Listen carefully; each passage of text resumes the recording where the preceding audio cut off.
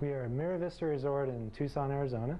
You may have heard of Mira Vista, the spacious resort in Marana just northwest of Tucson. Here they have just one motto: no shirt, no shoes, no problem. We're a clothing optional resort. A nudist resort where clothing is optional, but if you're looking to escape the heat and take a swim, those clothes will have to go. In our pools and spas, you have to be nude. Which is why the Guinness Book of World Records will be showing up tomorrow. We are participating in the largest skinny dip in North American history. The folks from Guinness set up the category because it's never been done.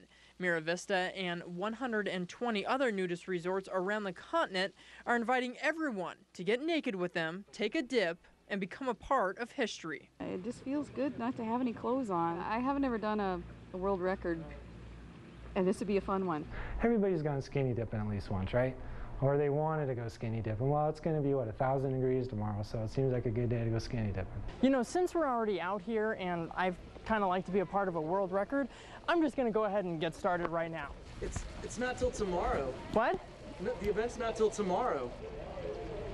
Well, do we have time? Can I still get in? No, we got to get out of here.